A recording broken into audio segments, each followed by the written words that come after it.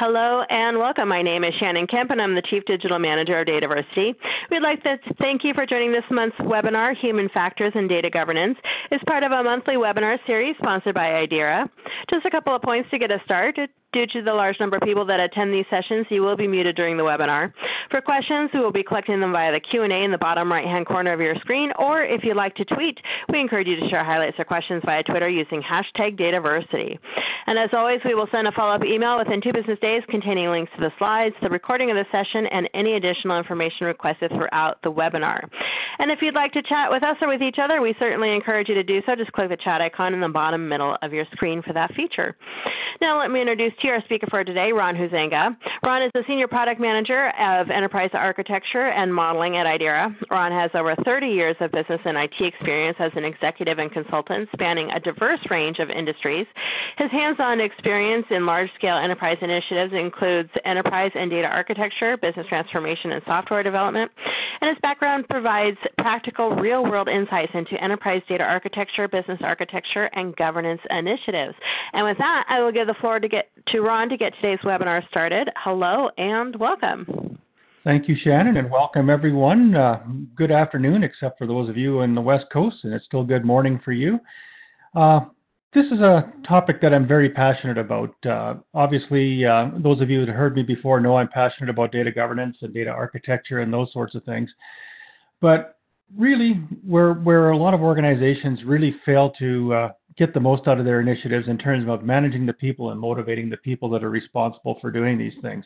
So what I'm going to do today is I'm going to kind of retrace some steps on some things that we've seen in some previous webcasts and that type of thing as a foundation. But then I'm really going to talk about the human factors or the human side of data governance and the types of things that we can do there.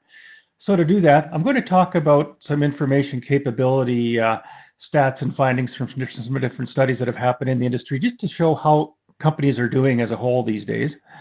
Then I'm going to talk about the need for enterprise architecture and governance as a foundation to really get us going very briefly.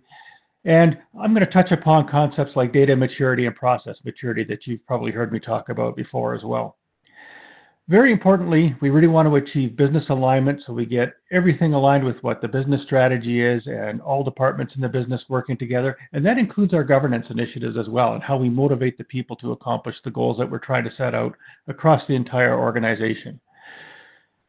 Really what we need to do, though, is we really need to understand people, or something that I call the people problem. And that means to be able to motivate people, to be able to get them to do the right things, and to make them feel like they belong and they're participating in these needs going forward, is we need to understand the human needs.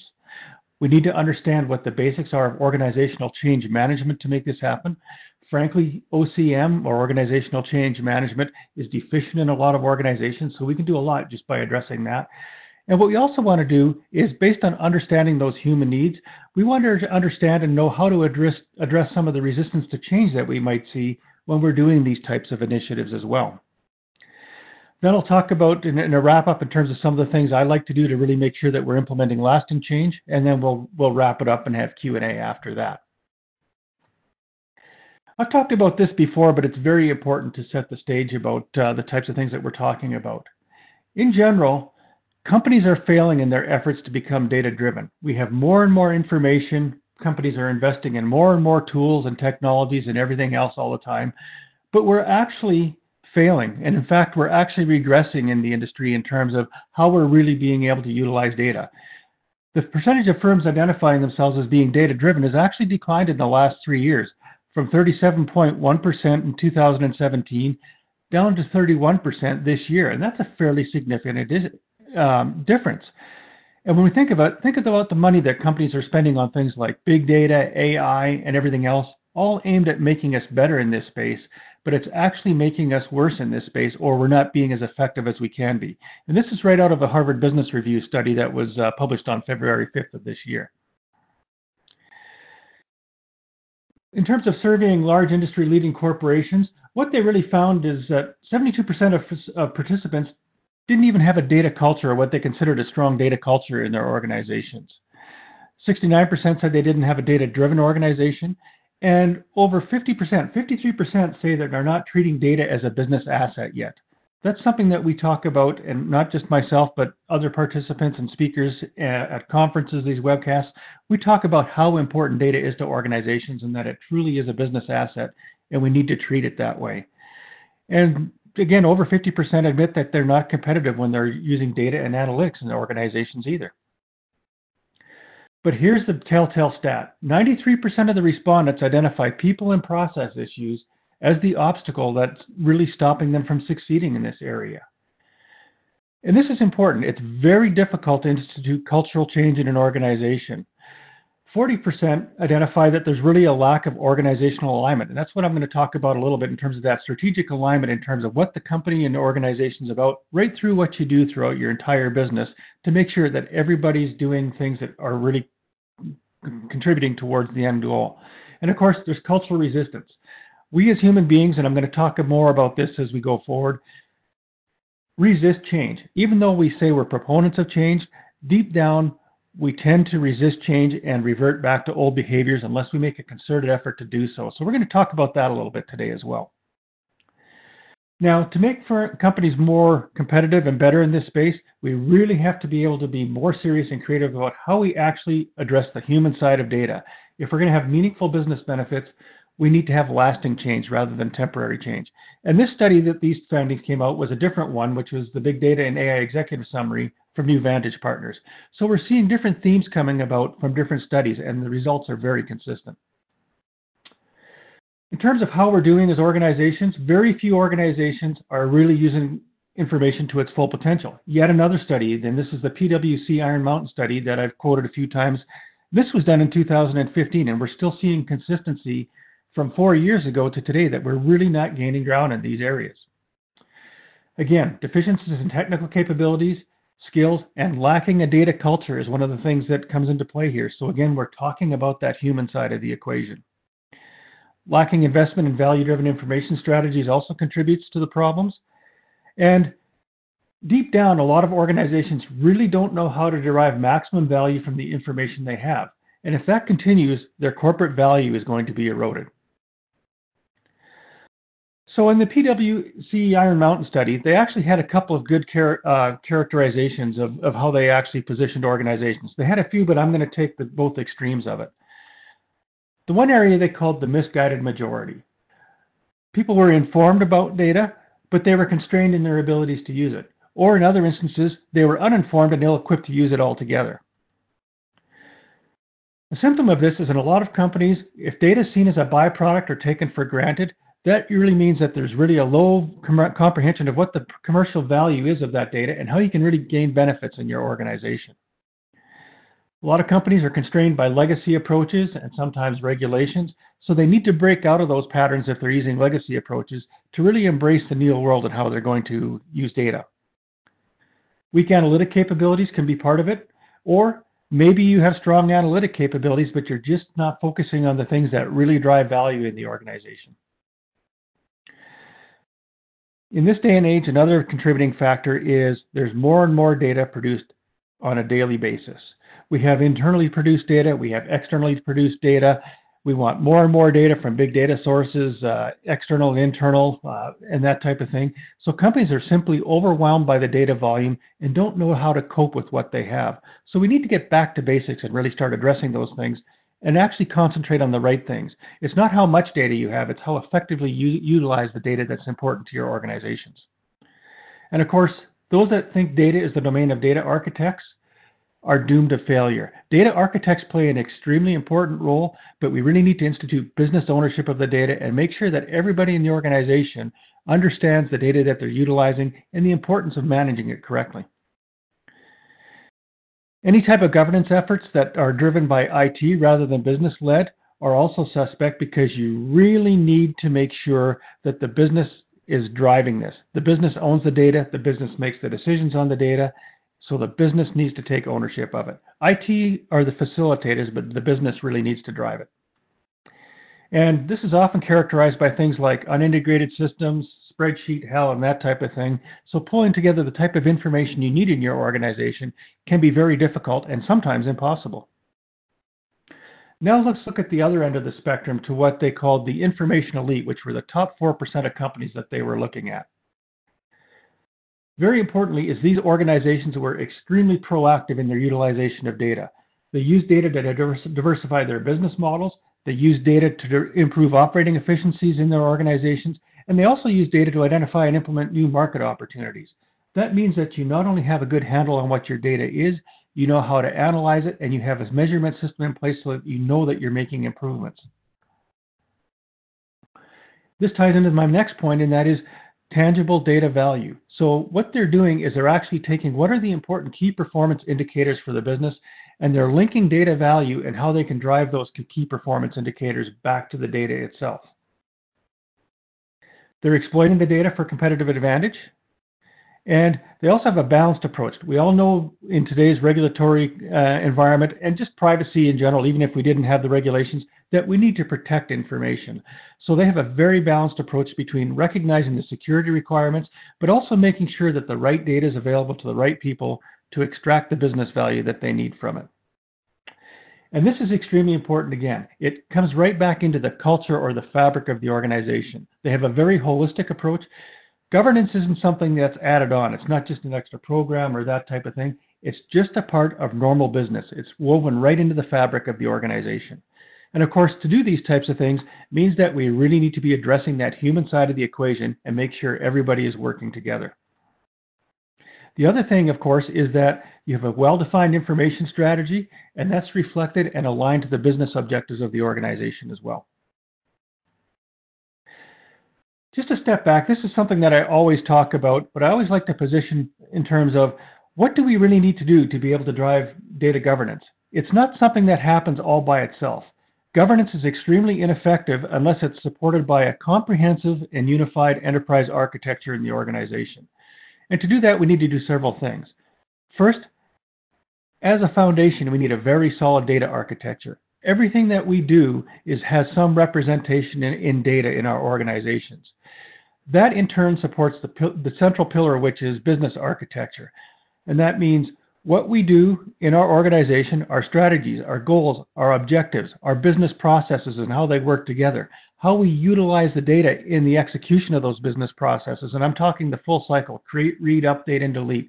So what that gives us is what our business is about, what we're doing, what our strategic goals are, and the data that we utilize and produce to allow us to go along the way. That is flanked by the application architecture in terms of the applications that we have deployed to allow us to do this, and the technical architecture, which is the infrastructural types of components that enable us to do this in our organizations. Having all those pieces in balance is what really helps us to drive out enterprise enablement. Once we've done that, that's when we really have a solid foundation where we can build governance on top of that. I've talked about data and process maturity in the past, and I'm just going to do a quick review of this. Really, when you look at your organizations, what I've got here is I've got a few basic categories and just some types of things that you can look at to help you position as to where you may fit on the terms of the data maturity scale. This is based on the capability maturity model. There's now the data maturity model and those types of things. They're typically a 1 to 5 scale, but I actually even use a 0 on data maturity because there are some organizations which are still managed by chaos and really don't have a handle on their organizational data. What I want you to get out of it for this presentation is not the technical aspects of this in terms of what types of master data management capabilities and those types of things we have in place, but you really want to look at the behavioral aspects of the organization. And what we see at the bottom end of the scale is, like I said, we often see chaos. We see companies that are unaware of the importance of data, or they actually deny that data is important. As you start moving up the scale, you see things like more of a chaotic environment where there's some recognition of the importance of data, but it's not well managed. And as you progress up the scale, you move through chaotic, reactive. Finally, you get to a point where you have a really stable, standardized environment where things are starting to come together. You're driving KPIs with the data. But when you get to the top end of the scale, that's when you're really proactive and you're also able to do predictive analytics and those types of things based on the data that you have in your organization. It's extremely important to be able to do these types of things. And what this means is we need to motivate and get everybody in the organization on board doing the right things with the data and making sure that they're managing the data correctly, all under the umbrella of data governance. A very important thing to look at here as well is how we can actually see where we might fit on the scale. If your organization is primarily focused on technology and infrastructure, you're probably towards the low end of the scale. But if you're really focused more on information and strategic business enablement with data, then you're very likely towards the higher end of the scale. Combined with that is the values as well. So if you're at the low end of the scale, you actually are introducing high risk in your organization, using the wrong data for the wrong things or making the wrong decisions off of data. Whereas when you have this woven into the fabric and you're confident in the data that you have a much lower level of risk. The counterpart of that, or the other side of that coin, is the value generation. At a low level of data maturity, you have very low value generation and probably a lot of inefficiency in your organizations. And if you are at a high level of data maturity, you have a high level of value generation in your business as well. I'm not going to belabor this point, but again, when we think of data architecture, we think of modeling data and those types of things as well. There's a direct correlation between data maturity and the presence of data modeling and utilizing modeling in the organization.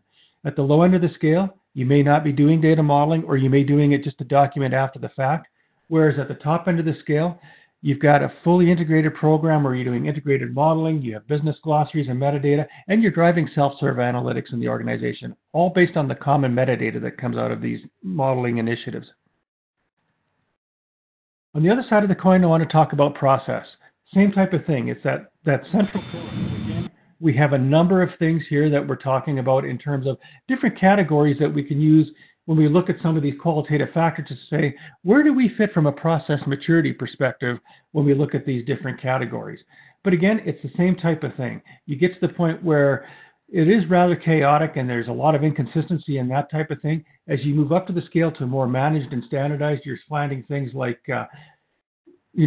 people understanding what they do, repeatable work, and when you get up to the far end of the scale, you're really working more like a well-oiled machine where you've got continuous improvement in place. You're always looking at your processes. You have a benchmark of what your current state are. You're actually using modeling and analysis to determine how you're going to change and optimize those processes, again, to drive more value through the organization. From a systems perspective, again, what you often find in this is at the bottom end, you often have a lot of disconnected IT systems. And as you start moving across, you start taking more of a services-based approach where you have types of services adoption when you're in a managed to full service adoption when you're in more of a standardized environment, to the point where you get to things like service-oriented architected and real, truly business process-driven enterprises as well. That combined with a high level of data maturity is really what enables the organizations.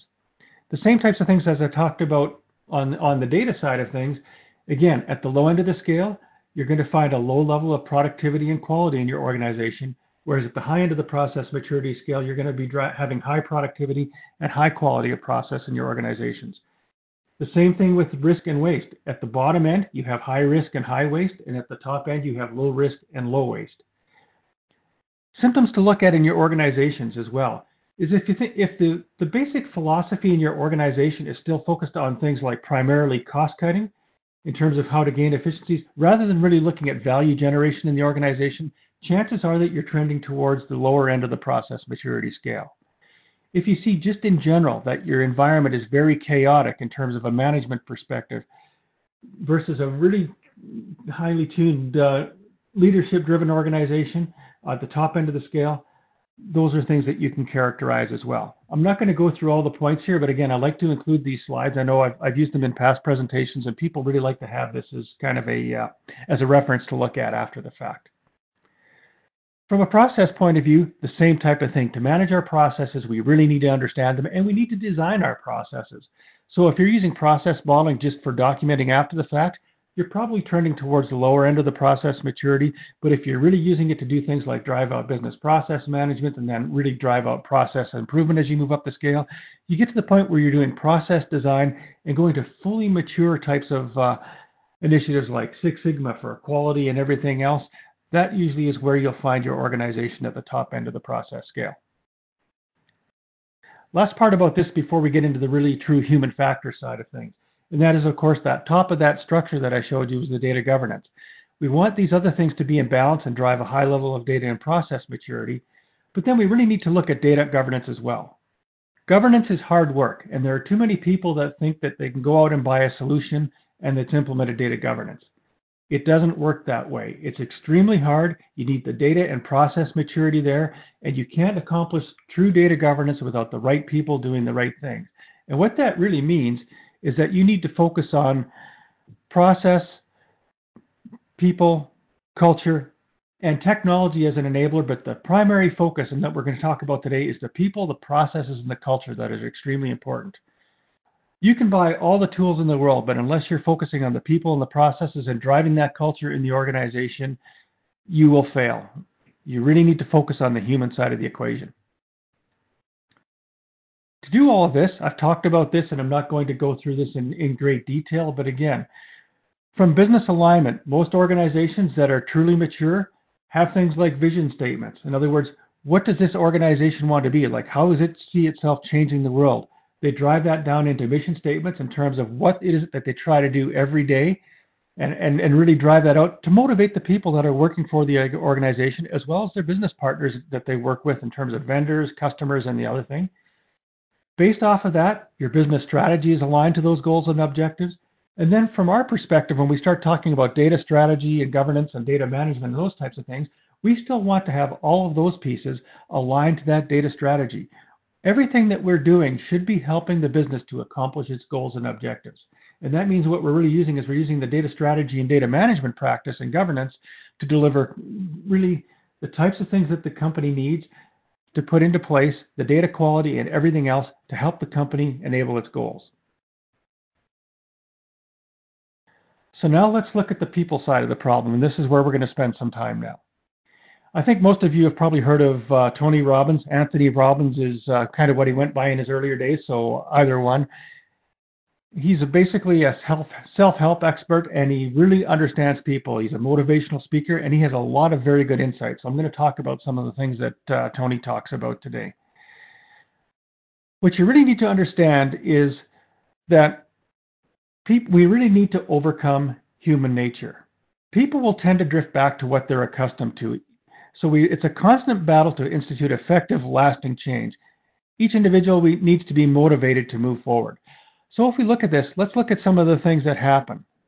92% of the 17 million that try to quit smoking each year fail. 95% of people who lose weight fail to keep it off long term. 88% of people who set New Year's resolutions fail at their attempt. And only 10% of the population has specific, well-defined goals. But even if they do, only 7 out of 10 of those people reach their goals half the time. Across the board, that's a very low success rate. So if we have trouble accomplishing what we want to do for ourselves, imagine how hard it is for us to accomplish what we want to do when people are trying to do things like impose change on us and that type of thing. The results are even worse. So what we really need to do as organizations, as agents of change in our organizations for governance and those types of things, is we really need to understand what motivates people and how can we help them to make sure that they overcome this human nature, which is to backslide into their previous level of behavior. So we're going to talk about some of that today as well. We need to continually manage change in our organizations to keep people on track. Now, according to Tony Robbins, there are actually 2 forces that motivate people: avoidance of pain and gaining pleasure. So basically, unpleasant versus pleasant things. Generally speaking, avoiding pain actually is the more powerful motivator. But you don't want to use that unless you have to. You don't want to walk around carrying a big stick and try to force people to do things that they don't want, because they may do it to overcome the short-term pain, but then they'll just backslide into this other behavior. So we still want to look at ways that we can actually have lasting change. Think of another analogy that's not to do with work or anything like that. If we take this avoid pain or gain pleasure type of thing, think about back to a childhood. I don't know about how you were, but I know when I was a kid and I wanted to go out and play with my friends, if my room wasn't cleaned, I'm sorry, I had to get that done first before I was able to go out and play with my friends. So you can actually look at that as playing 2 sides of the equation at the same time. It's the pain of not being able to go out, but you're motivated to get rid of that, but you're also gained for the benefit of going out and playing with your friends. So you're going to clean your room or whatever else the other types of things are that you have to do so that you're able to do that. And if we look at approaches in business that actually play to both sides of this, that can be very effective as well.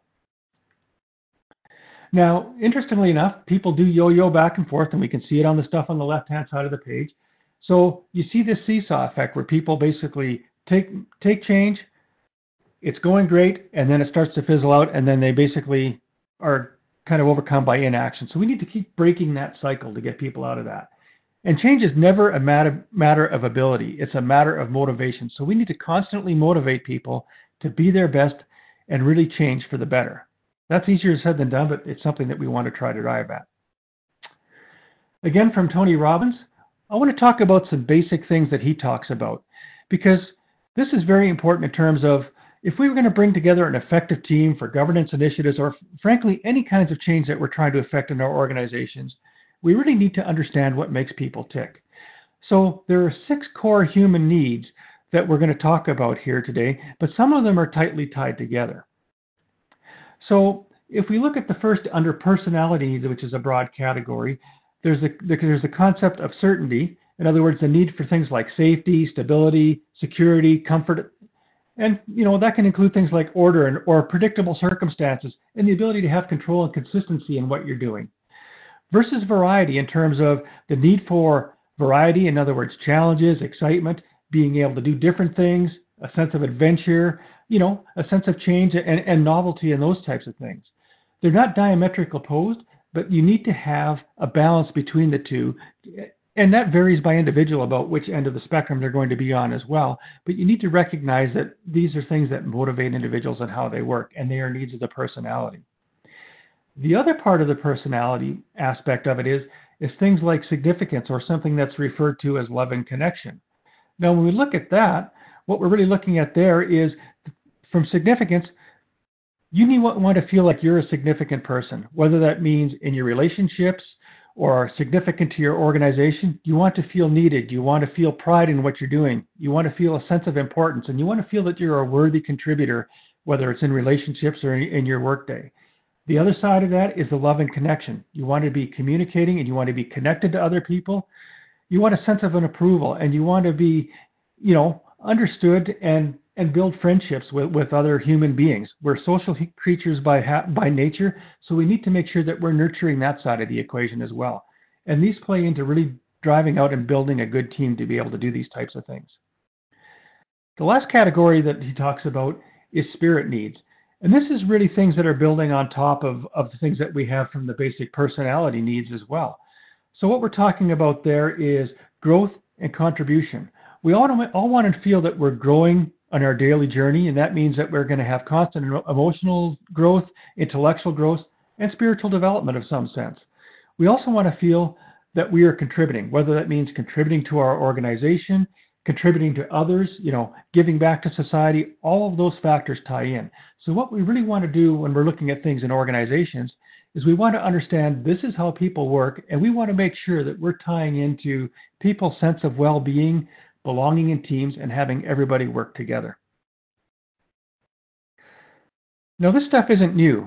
Those of you that are in management are probably going to go, okay, I can't believe he brought this one up, but we have to. This is called Maslow's hierarchy of needs, and this is where a lot of management and psychology theory came from. Maslow's original paper was actually done in 1943. It was called Theory of Human Motivation, and then he actually published a book 11 years later, which was called Motivation and Personality. It's very important to understand what motivates people from this perspective as well. And he viewed it as basically a pyramid or a hierarchy of needs that we build upon. So at the bottom, it's our basic physiological needs that we need as human beings. And that's things like everything from air, water, food, shelter, sleep, clothing, and that type of thing. And generally, you need to be taking care of things at the lower level before you're really going to be paying as much attention as you need to things at the higher level. So once you've got that, you're looking at things like safety needs. So that's where you're looking at things like health, security, employment, resources and property that we think of, up to love and belonging. And that's obviously friendship, intimacy, family connection, into your families, your coworkers, that type of thing. And of course, most of us take a lot of satisfaction in our jobs and the things that we do on a day-to-day basis as well. So the esteem portion is very important as well as we start building up this pyramid in terms of respect, our self-esteem, the status that we hold, recognition for what we're doing by others, the strength and the freedom to do things that we think we need to be able to do to actually develop as individuals, And at the top of the pyramid is what Maslow really said that people are driving at, is they're really trying to drive at self-actualization, and that is really becoming the most that one can be in their daily lives. Now, when we look at this, we have to think about this very seriously, because as we're going through and we're making changes, we want to make sure that we're not interfering with a person's needs to establish these types of things, or we're going to encounter resistance. So I'm going to talk about that in the context of organizational change management next. First, what is organizational change management? Simply stated, it's a framework for managing the effect of new business processes, changes in organizational structure, or cultural changes within an enterprise. OCM addresses the people side of change management. I think you can see now where we're talking about the importance of process maturity and that type of thing as well, because how can you change processes and that type of thing if you don't truly understand what they are and how they work in the first place? So even that ties directly into this. For effective organizational change management, you need several things. And of course, I'm talking about this in the context of data governance, but it really applies to any kind of organizational change that you're trying to implement. You need a common vision for that change. And that usually starts with strong executive leadership to communicate what that vision is, but that also means strong people throughout the organization to continue that communication and making sure that that vision is implemented. People that buy into where you're going and really help along the way. It's truly a teamwork approach. Education is extremely important. You need a strategy for educating employees and other stakeholders. There are many diverse stakeholder groups in an organization. So you can't just come out with like a standard presentation that says, here's what we're going to do and why we're going to do it. Quite often you will need to have strategy that's tailored for different groups in the organization, because that shows that you understand what their role in the organization is and really how they can make the best out of these changes. So a good organizational change management plan is tailored for the different areas of the business. It's not a one-size-fits-all attempt. Obviously, to understand how you're evolving along this path of change that you're trying to put in, is you want metrics and a plan of how you're going to measure your success and make sure that you're achieving your objectives. What you also want, because things do happen, is you want to have contingency plans. And extremely important is a communication plan. It is virtually impossible to over-communicate. And this is where most organizations fail, is a failure to communicate in the things that they're doing. I had a very interesting discussion with somebody about OCM a while back, and they didn't really understand why people weren't getting in line for their data governance program and why it was so hard to implement. And they said, we thought we did all the right things. We have a governance newsletter that tells everybody what we're doing and that type of thing. Newsletters are great, but they're a supplemental communication tool. You should never use a newsletter to break the news about what it's going to be. What you really want to have is you want to have that education and training in place, and then you want to supplement it with things like newsletters to celebrate successes, report on progress, and really help to build that team momentum. A newsletter on its own is not a communication plan. It's just an accessory that helps you drive it home. Something that's also very important is there's a lot of change that tends to happen in these initiatives, and it can be a lot of hard work for people and everything else. So make sure that you're really encouraging the stakeholders to take the ownership. And the way you do that is by rewarding people in their groups on a personal basis. There can be many different things that happen there. 70% of organizational change initiatives fail.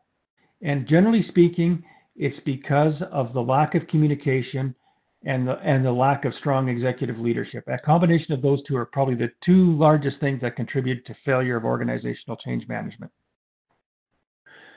So on that light, how can this fail? So I'm going to talk about now about what are some of the types of factors that can cause people to resist that change. First and foremost is uncertainty. If people don't understand what you're doing or what the initiative is about, they're going to dig in their heels because, they'd rather live with the devil they know than something that is unknown. And so they'll actually take something that's bad over the unknown until they can understand what it's all about. So what you really need to do to make sure that you remediate that is when you're putting a process together for how you're going to affect this change, it needs to be clear, concise steps with timetables and a very open environment based on trust. Everybody needs to be encouraged to communicate their questions and their concerns, and you need to respond in a timely manner. So again, there's that part of that communication strategy, but there's constant communication back and forth to make this happen. People fear loss of control. If people think their jobs are going to change or it's going to affect their autonomy and how they do their jobs, they're going to resist change. The way around this is not to drop change on people. It's to invite them into the planning to begin with so they can have a sense of ownership and they can feel that they're helping to shape the change that they're at. And once you've got those people on board and they're helping to shape that change, there's nothing better than a convert to help you roll that out into other areas of the organization as well. Surprise is extremely important as well. If something's just imposed on them without warning, it's basically lock the brakes and they're going to stop until they know what's going on. Same type of thing. Communicate in advance, solicit input. It can be the greatest thing in the world that you're trying to do, but if you drop a surprise on people, they're going to react to it in a negative fashion just because that's human nature until they truly understand what's going on. Change overload. And this is something as well. Sometimes people try to do too many changes at once. They like to do a full new program or a whole new way of doing things. And basically you overwhelm the stakeholders with the level of change that's occurring. So what you really want to do is you want to minimize that. You want to do what's important. You want to do it in a good sequence. But if there are unrequired changes, don't do them. Or if there are they may round things out later on, but defer things that aren't that important to later on in the process until people have adjusted to the change that you're the major focus of change first. Loss of face is another one. And this one is kind of interesting. This happens if people think the change really impacts something that they own. So maybe I implemented something in the organization, a new program or something like that. Now this data governance program comes along and it looks like it totally contradicts what I've just implemented. So I may feel hurt by that. I may think, geez, did I not do a good job? Was management unhappy with me?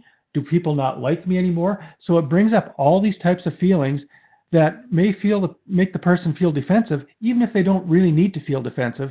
So what you really need to do is, if you're going to change something that somebody has really had a hand in implementing the program or whatever it is that you're going to change, celebrate the positive benefits of what they've done in their efforts. And again, include them in the planning so you can do it like, say, building on what they've actually implemented. It's like, Joe, you did a great job here.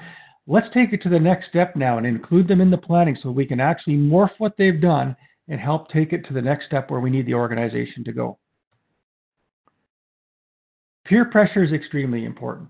Again, people are social by nature. If a group within an organization feels threatened, or any stakeholder group, if they feel threatened, they're going to or that group or the existence of that group is threatened, people again are going to dig in their heels and they're going to resist that change. You can't underestimate this. People feel a need of belonging, so the need to belong to a group is extremely powerful. So again, involve that group in the planning.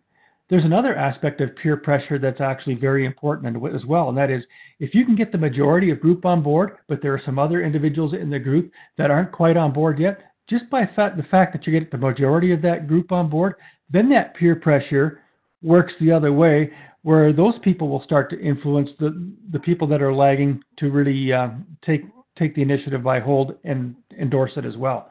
So you can use that both ways.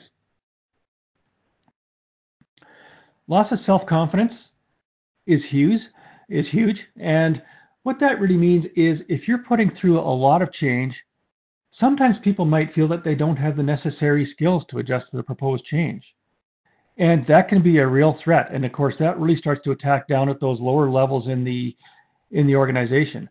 So what you need to do there is you really need to have detailed and complete communication, and that means education, training, mentorship, and support. You have to realize where people are at their own evolutions and the types of role that they play in the organization. And you need to chart a path or a plan that involves all of these things on the right-hand side to bring them forward to where you need them to be to make them feel really comfortable in that.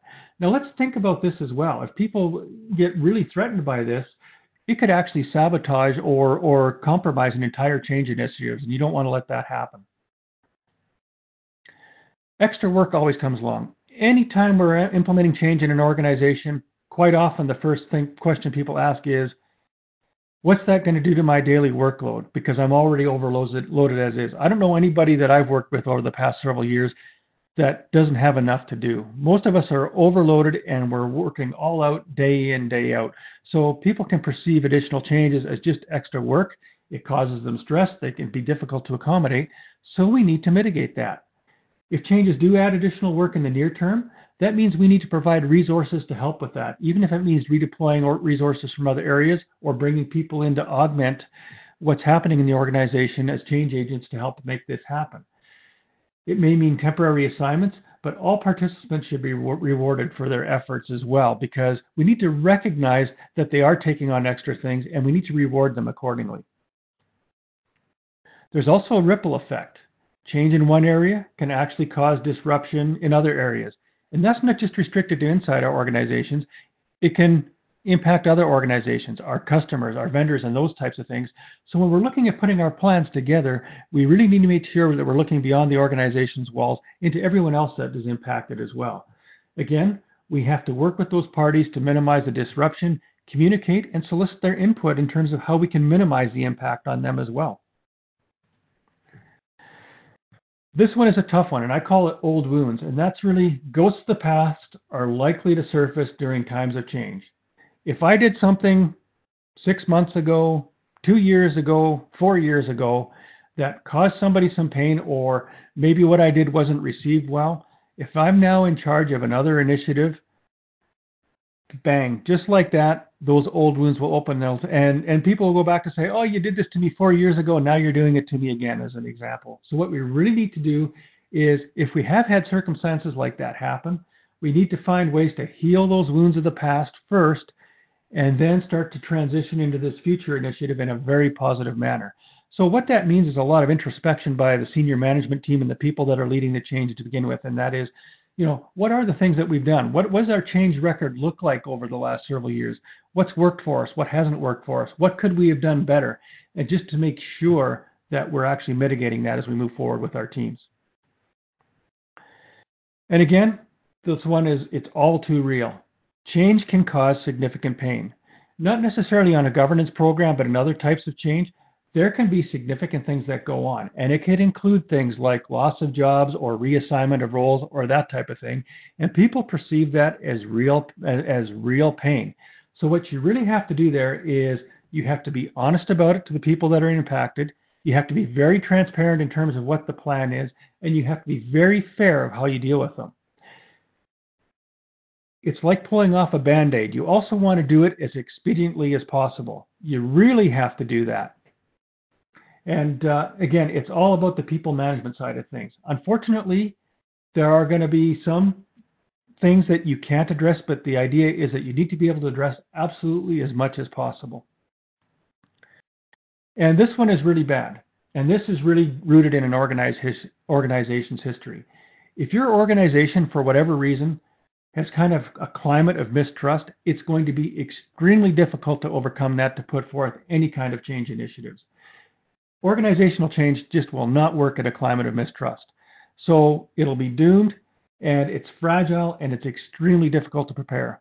And the only thing I can say is you may not be able to embark on these changes as soon as you think. You need to spend a lot of time mending, rebuilding those fences, as it were, and rebuild that trust in your organization amongst the stakeholder groups and the individuals so that the team really feels that they're in a trusted, open environment and transparent environment to really allow these types of things to succeed. Those companies at the mature end of the scale do this. It's just part of their daily culture. They do in and day out. So how do we use this to implement lasting change? Obviously, we need to have defined targets, and I've kind of talked about that. So in terms of data governance programs, we want to say, what are the areas that are important to us? How do we want to lay them out? And what is our plan? And obviously, how are we going to measure against that plan? So we're going to break it down into small, sustainable changes. I've used this analogy before. As most of you know, I am a pilot, so I like to use aviation analogies. I like to use the phrase, plan the flight, fly the plan. And that includes things like planning out your entire flight, your alternates or your contingencies and that type of thing, and then you execute what you've already planned. So if unforeseen circumstances come up, you've already thought about it, and you already have a plan for how you're going to address it. Oops. Without the plan, the chance of success is virtually zero. And of course, as I've said before, and it's, hope is not a strategy. You really have to make sure that you're looking at this and measuring it all the way through.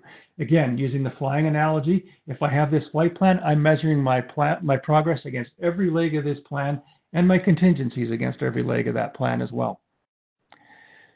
Change needs to be concrete, and that means it needs to be measurable, and we need to use a continuous improvement approach. Big bang typically doesn't work for these types of initiatives. We want to grow into it. We want to make sure that we're training the people and looking after their needs and that type of thing. We want to evaluate, measure, and adjust as we keep going forward, and then keep adding additional changes in small increments at a pace that the organization is able to absorb. And finally, back to the data governance angle here. Data governance is hard work. There's no getting around it. The information capability in organizations is poor and declining, as I mentioned on the opening slides, and this directly impacts our data governance efforts. We really need to address that human side to get traction on this. Organizations that are successful with governance, they have a higher data maturity that we've talked about, they have a higher level of process maturity, and they achieve alignment between business strategy, which is their mission, values, and goals, their data strategy, and their data governance. And they implement lasting change, and they measure it using quantifiable metrics to measure the success. And they can't do any of it without taking care of this human side or the human side of the equation. So we really need to make sure that we concentrate on that. What we really need to do is we need to motivate people.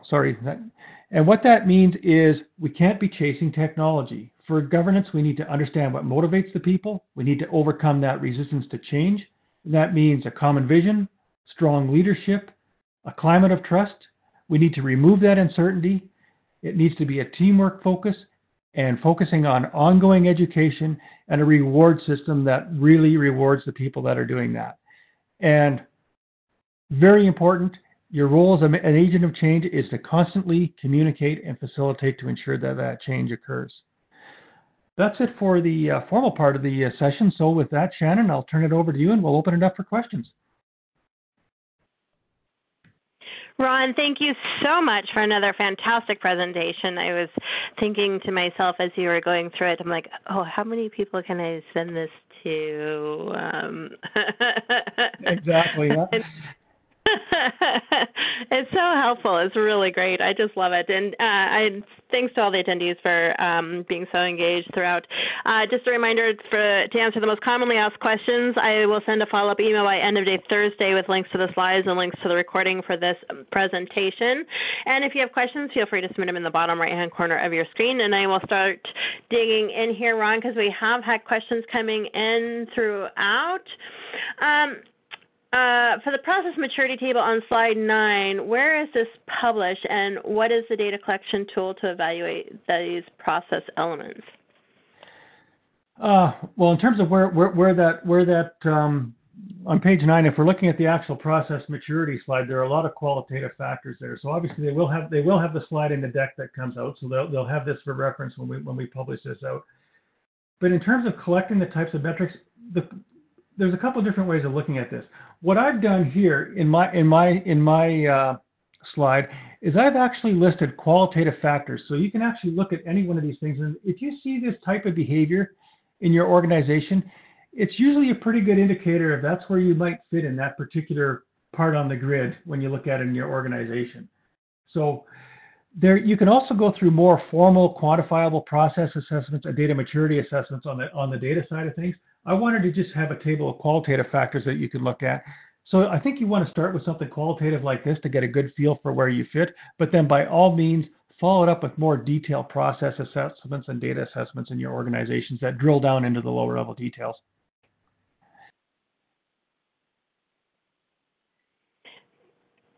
Perfect. So on addressing resistance, how would you tackle the situation where people have received financial reward from a supplier and therefore will try to protect what has been done? Well, it's very interesting, and that goes right into the overall corporate culture. Most of the organizations that I've worked for over the last several years really have tried to be good corporate citizens. So generally speaking, those organizations actually ban taking any kind of a reward or incentive from any suppliers that you do business with, just so there is no conflict of interest. If your organization happens to be of a climate where people do take incentives from suppliers, it is extremely difficult to manage, because basically what you're doing now is, let's say it's a financial reward and this is going away. Well, guess what? Now you're actually starting to impact one of those lower levels of that Maslow's hierarchy. So they're going to dig their heels in really hard, because you're really affecting their ability to exist. Now, having said that, the responsibility of that is on the senior leadership of the organization that actually allowed that circumstance to exist in the first place. So that's where you need that senior leadership team to make sure that they amend their policies and procedures and prevent those types of things from happening in the future. That was long-winded, but I hope that helped. Oh, it was great. It was fantastic. I think it's a common problem. Is a CDO, is it a beating position responsible for all data swamps and chaos and integration? There's no quick victory. Is a CDO a kamikaze? That's what the question is. Is the CDO a kamikaze? Yeah. Is it a beating no. position? Interesting, and of course, people just like to ask this, so I get on my soapbox, I think. But the CDO is a very essential role, and it really is a replacement of what should have been the CIO. When we first instituted CIOs in organizations, Chief Information Officer was the title. But what we've actually found in many organizations is a lot of CIOs come from a technical background, or they've been saddled with a lot of technical responsibilities. So quite often we find them looking after more things like the application architectures and the technical architecture, and they may not be that well grounded in data or business architecture at all. So to have that business ownership of the data, that's where the CDO role came from. The CDO needs to be somebody that's entrenched in the business, and it is a business function, and they have the overall responsibility for the governance of the data in the organization. And Ron, what is the best way to define KPIs that align to the business goals?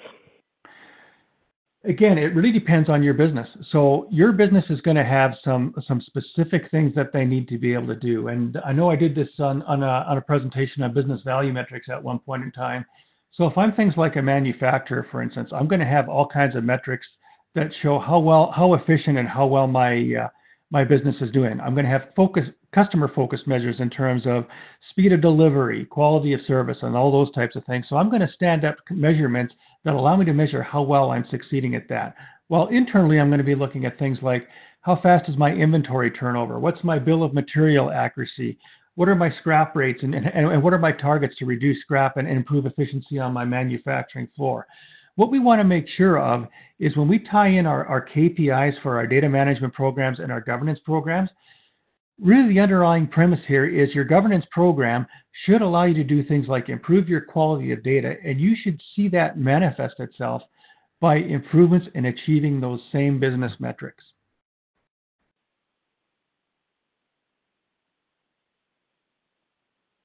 And how do you keep leadership focused to continue support of your projects while at the same time moving on to the next big thing in an agile company? Well, that's an interesting thing, because too many companies have a very short-term project-based focus. Governance is not a project. It's not a short-term thing. Governance is a long-term program that needs to exist forever.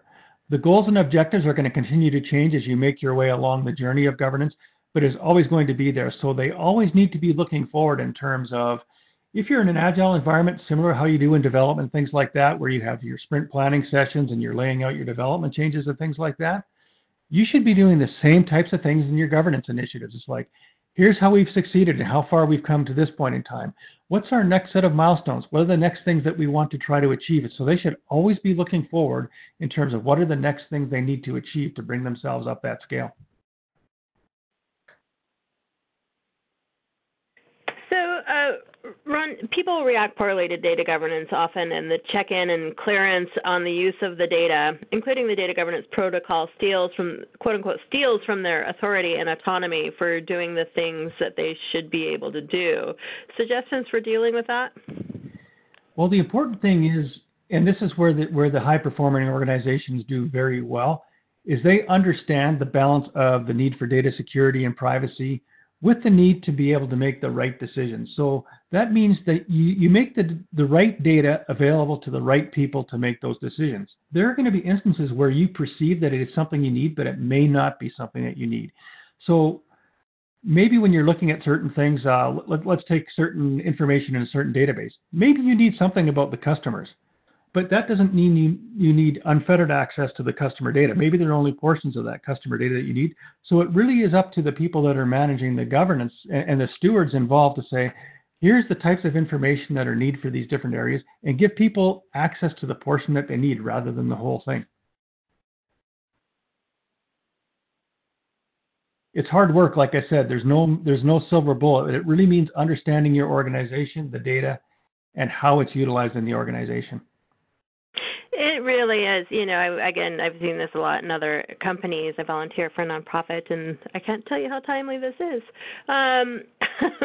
Any suggestions on how to tell leadership that they are asking too much change at once and are focused on technology, not business people? Send them copies of my webcast. I don't know. I'm just I guess just continue with the message, and really the way to do that is, don't go it alone. I mean, if you're feeling that way in your organization, there are probably other people in your organization that feel the same way. So, put together discussion groups and that type of thing. Invite the leadership of the organization to have sort of a roundtable discussion and those types of things, just to keep the dialogue going. Now, in an ideal organization, the leadership would basically keep the door open and generate that dialogue. But just because they haven't done that, that doesn't mean that you can't actually initiate the dialogue and the conversations yourself. I love it. And Ron, we get this next question quite a bit, and would love to hear your pitch on this. How do you change the mind of leadership that data governance is important to align to the bottom line? I think what you need to do is you need to show how implementing governance will actually improve some things that are important to the business. And I've done a presentation on this in the past in terms of the business value metrics. So if you know, for instance, that increasing sales by, say, 10% a year is important to the organization, show an example or put together a business case saying, if we do this, we feel that it's going to have this level of impact on our business sales. So really put it into business terms that those people can understand from their own area.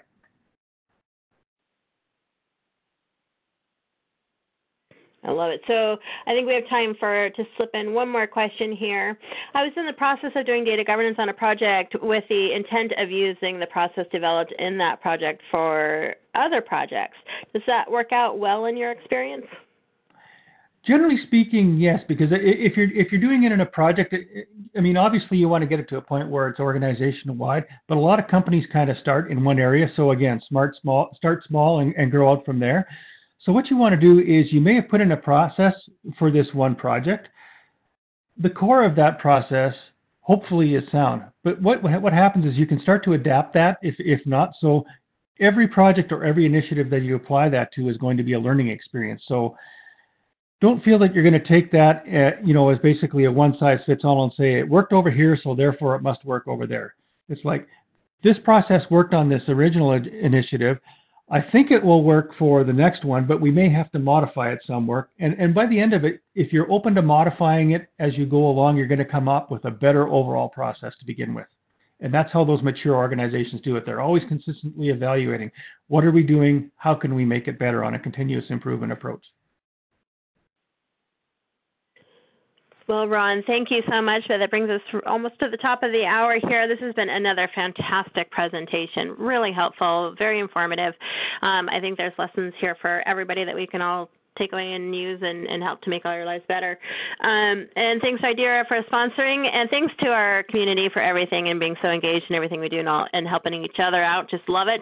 And there was a reminder, I will send a follow-up email by end of day Thursday with links to the slides, links to the recording, and everything else.